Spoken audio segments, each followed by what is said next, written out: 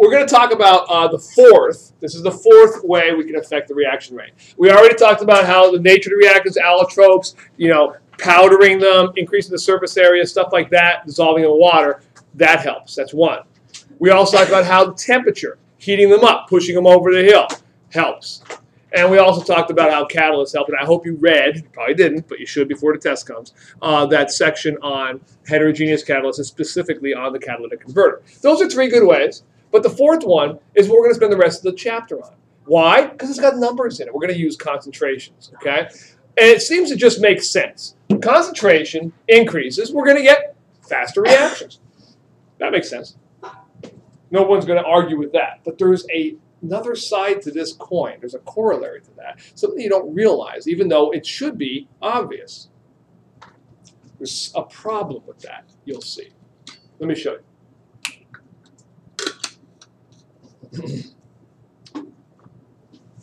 Okay, watch. Say I have this equation going on. A plus B yields C. Two guys getting together making a compound. I'm going to look at this reaction as it happens over time. Okay? So initially, and you don't have to make boxes here. I only did this so they'll come up the way I wanted them to come up. Okay? Initially, you do have to write initial and all the numbers in here. Just don't make it a box. All right? Initially, I put into the beaker 1 mole of A and 1 mole of B. 1 molar of A, 1 molar of B. And before they actually react, so I got my two beakers here. Before they've actually hit, I got 1 mole of A and 1 mole of B. How much C do I have before they actually get together? How much C do I have before they've reacted? 0. Okay. Now, over time, let's say we wait time X, whatever X is. X could be a millisecond. It could be 5 minutes. It could be an hour. Depends on how fast or how slow the reaction is. But after a certain time X, I've used up half of the reactants. Now, the first question I'm going to ask you here is how much, so if I have 0.5 moles of A and 0.5 moles of B were used up, how much C did I make? No.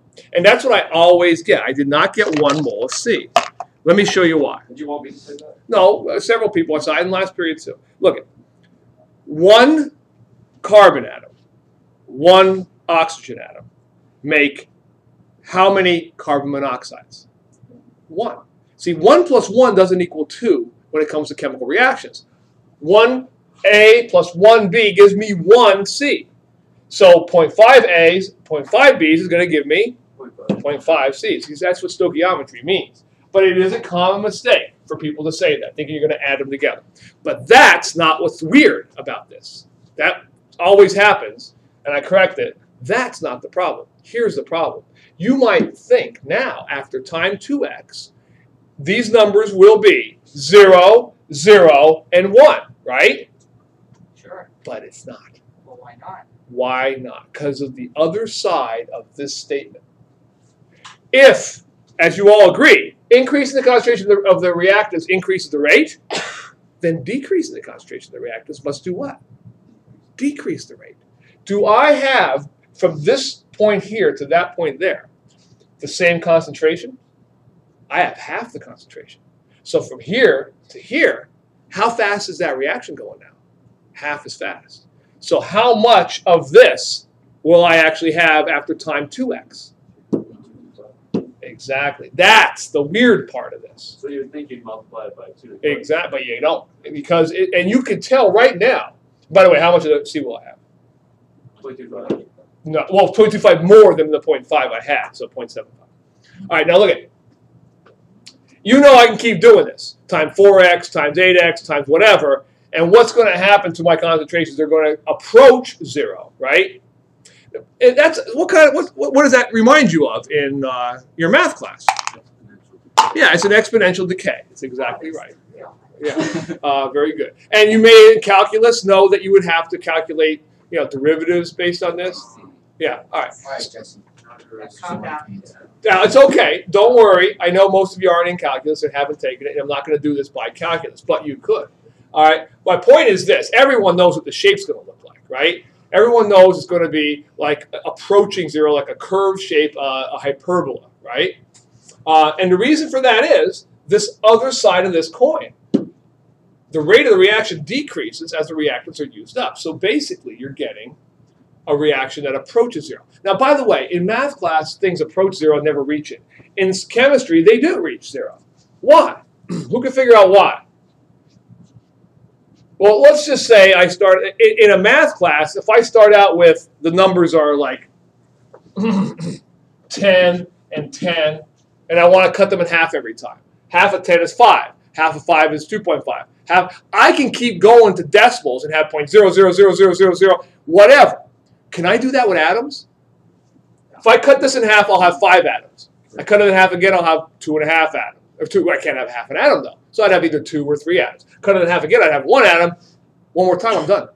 I'm out of atoms. They've all reacted now. See, I do reach zero in chemistry class. You don't reach zero in math class, all right? Because you're actually dealing with real things in chem. All right, so finally, since the rate of the reaction decreases as the reactants are used up, what happens is you basically get a nonlinear decay. It does not change in a linear fashion.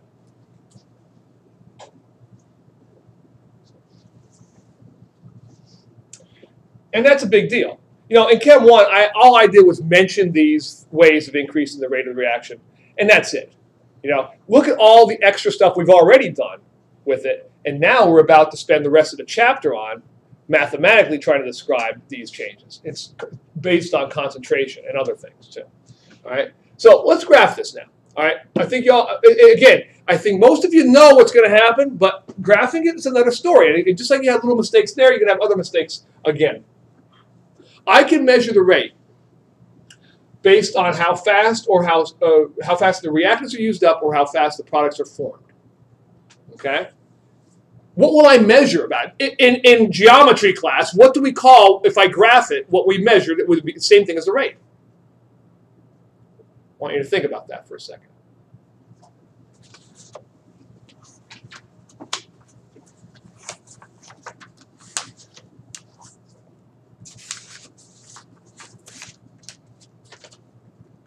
Well, let's just graph it. Maybe it'll become clear as I graph it. We're going to take a real life equation this time, not just A plus B yields C. And we'll take coefficients in here as well. So that's my equation. I'm going to graph this on a chart of concentration on the y-axis and time on the x-axis. All right, and we're going to graph these guys. Underneath each of these, make this legend. I'm going to use different colors to make it a little easier for you to see. But underneath this, I want you to use different things representing each of these chemicals. A circle will represent the N2O5. A triangle will represent the NO2, and a square will represent the O2. And I'll see if you could put these all in the right places as I make this graph. And I even have how many lines of the page you have to leave. Okay, if that's your page, you want to have that many lines and make your graph just like that. Fill it in just like that. Oh, and you don't really need, all you have to put at the bottom is just time. You don't have to put time 1, time 2, time 3. Time 0 is here, and at the end here. The other way.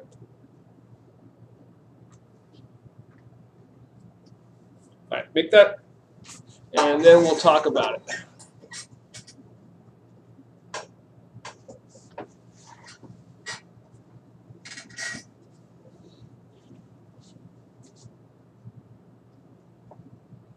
All right, first off, I throw into my beaker 2 moles. I'm going to use stoichiometric amounts now. So I'm going to throw in 2 moles of N2O5 into my beaker, okay, into my 1-liter container.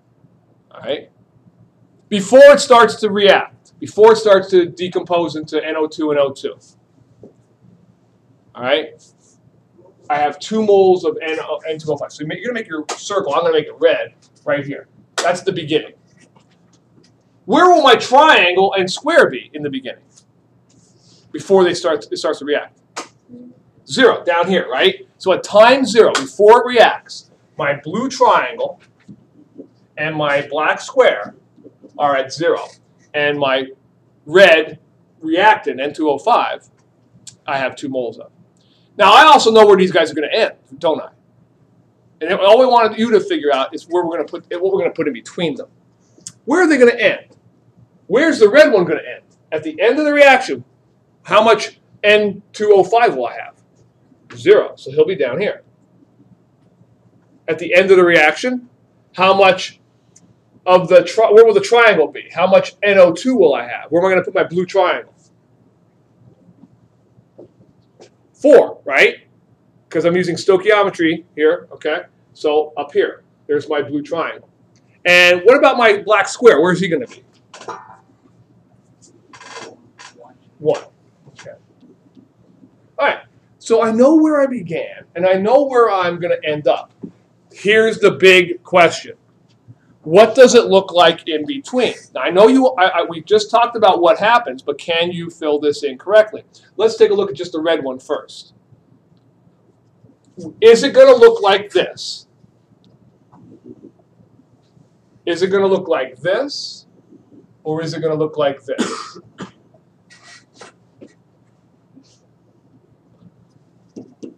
Football. It's going to be curved.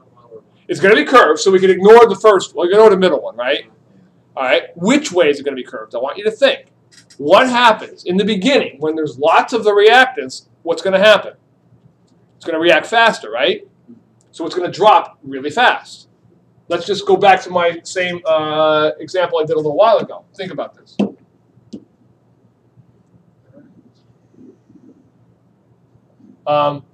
If in the beginning he's dropping very quickly, let's say between here and here it's happening and you get rid of half of the stuff, all right? So it goes from 2 down to 1 here.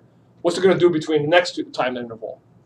Half of that, half of that, half of that, right? So you all agree that the graph is probably going to look like this. And that's how you should draw it. Right? Yeah. Okay, now, what about the other guys? How are they going to look? Again, is it going to be like this? Or is it going to be like this? What do you think? Over. Yeah. All right, matter of fact, I've got them all worked out here. That's how that guy looks. By the way, you make a nice smooth line. This is, in order for it to show up, it makes individual lines between it. The blue one would look like that. Again, smooth curving line. And the black one would look like that. And that makes sense? In the beginning, it happens very quickly. But as time goes on, it peters out. Peters out. That's a good word. Right here. Now, in lab, we are going to measure the concentration of products being formed, usually a gas, although in one of the labs it's not. Usually a gas we measure. How much it's going to. The problem with this is, if I ask you what's the rate of the reaction is the change in the concentration over the change in time. Does that have a special name in math? What do we call it? The slope. The change in y over the change in x. But the problem with this slope is what? It's changing. See, the slope here is very steep. But over time, the slope is less steep. Right? As a matter of fact, the slope is constantly changing. That's why you need calculus to calculate it, right? The derivative. It's not really the slope. The slope would be for a straight line. I can just calculate one number, the slope. All right?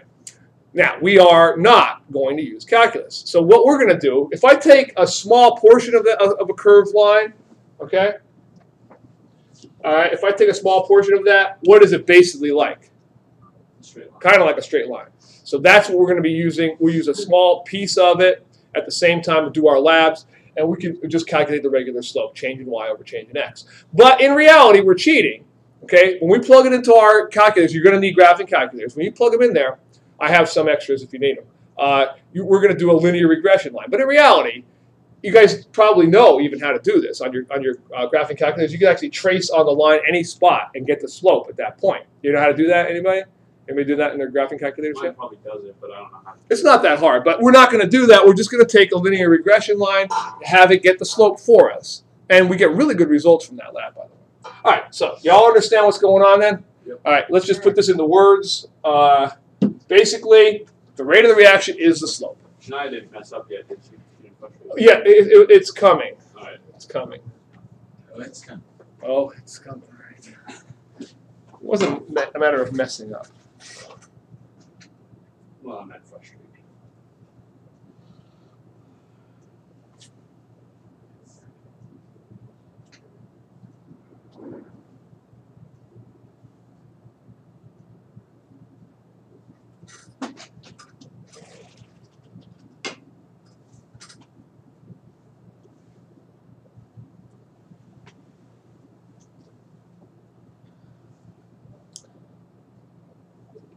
So the slope is the tangent to the curve. The slope of the tangent to the curve at any given point is the actual rate of the reaction. Because the rate of the reaction is the change in concentration over the change in time. Okay, change in y over the change in x. This was Shania's. What does conc mean? So that kind of set me off. Oh, I thought you would have done something on the graph. No, it wasn't. It's not about. It's never about stupidity. I'm not going to make fun of you for being dumb. I'm going to make fun of you for being an idiot. There's a difference. The difference is asking a question you know the answer to, or a misspelled word, and so I don't understand. What do you mean? Because you misspelled a word, you couldn't tell. Or B/N, not knowing that's between. That's pretty bad. That was yesterday too. But conc, seriously? Anyway. All right, so here's a problem, guys. If I have to use the reactants, I got to take the negative of that value. You see why? Let's go back. After you copy that down, I'll go back and show you that the graph for the reactants, look what happens with the slope. Okay, if you're familiar with a little bit of geometry, a little bit of trig, I suppose. What is slope based? That's geometry, isn't it? Yeah, whatever. Yeah. It's everything. Anyway, take a look back here. I'll go back to it in a second. If I'm using a product, it's not a problem. The slope is positive, right? But if I'm using a reactant, what's the slope now? It's negative. So I have to take the negative value of that to get the reactants, to get the actual rate. Okay. Well, that's good. All right. So that's basically it. Now that just kind of explains to you what's going on. On the test, I'm going to show you this graph and ask you questions about it, and you should understand it. In the lab, we're going to make a graph very similar to this. Not of all three things, but just of one of them, and use it to to measure the rate of the reaction. Okay? All right. So that's we kind of need to know that. But we're finally getting to the math part of it, and that's why I'm actually, normally it's not long enough, this isn't long enough for a whole period, and the next period is really long. So I'm actually going to start something now that I really will continue and finish tomorrow and explain, because it involves me to move this camera too.